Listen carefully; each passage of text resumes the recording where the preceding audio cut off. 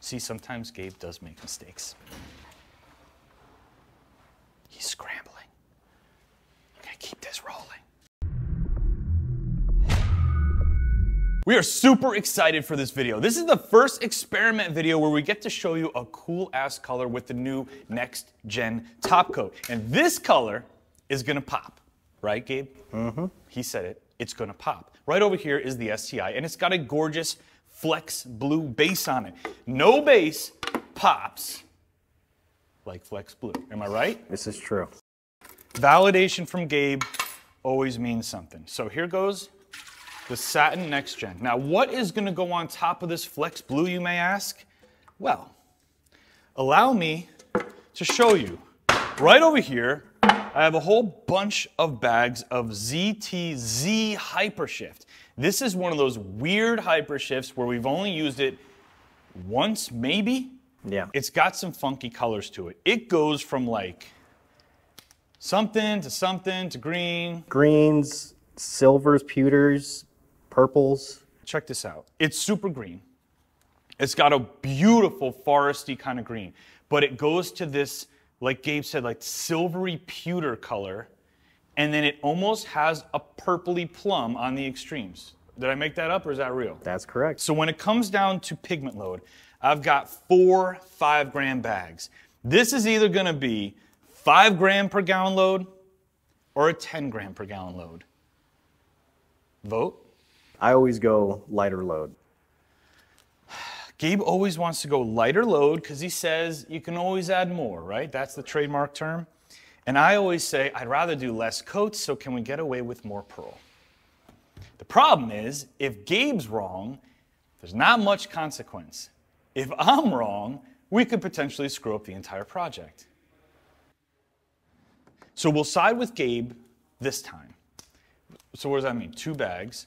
Okay. There were a couple people in last video that were confused about the pigment load. When we put in 10 grams, most of you guys know this, but when we put in 10 grams of ZTZ here, after we film the mixing, we always cut it with 1 more gallon of clear. So whatever pigment load you see us dump in here will essentially get cut in half. ZTZ going in. We don't have any mixing sticks. See, sometimes Gabe does make mistakes. He's scrambling. I'm gonna keep this rolling. Thank you. ZTZ. I think, is the pewter even gonna show over the Flex Blue? That's the question. I think so. Because that's gonna look weird. It's very green right now, that's all I can tell you. I think it's gonna look pretty cool. Super green.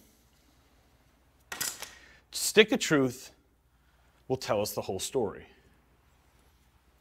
Or not. Okay, so there's the green. I know you guys can see the green. Can you see the pewter? What is pewter really? You said it, I've been saying it since you said it. A silverish, grayish, brownish type of mix. Okay, that's in there, I promise. So ZTZ over Flex Blue, I'm so pumped, let's go.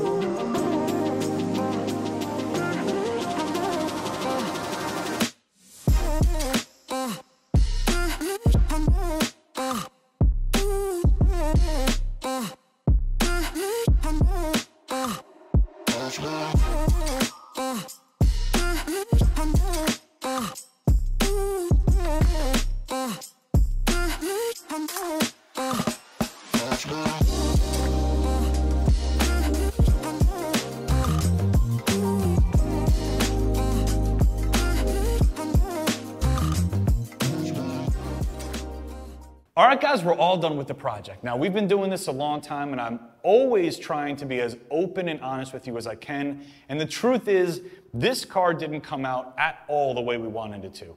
It doesn't look bad, but we thought that the ZTZ was going to give us this bright, rich green contrasting off the flex blue. We thought that silver pewter color was going to be playing a role with the little purple, and none of that is going on.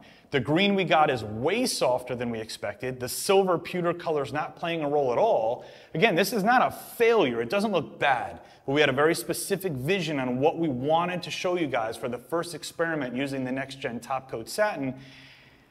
12 years into doing this, we still can't predict how these colors are going to react with each other. I'm going to take it outside and let you guys take a look. You know what to do. Leave a comment below. Rate this color 1 through 5. Maybe you love it. Maybe you think this is a happy accident. Or maybe you think it's a swing and a miss. I know it's not bad. It's just not what we envisioned going in, and maybe everything happens for a reason. Again, we use the next gen satin top coat on this. The car is butter smooth. This product is incredible. If you dipped your car using the old glossy top coat, trust me, this is a completely different animal. We are going to seal some of these satin cars, but with a low pigment load like this, I just didn't think it needed the extra sheen. I think it looks terrific. If you want to dip your own car, click right up here. All of our kits are in one place. Regardless of the outcome, I always have fun doing projects like this. Thank you so much for hanging out with me today. I'll see you on the next one.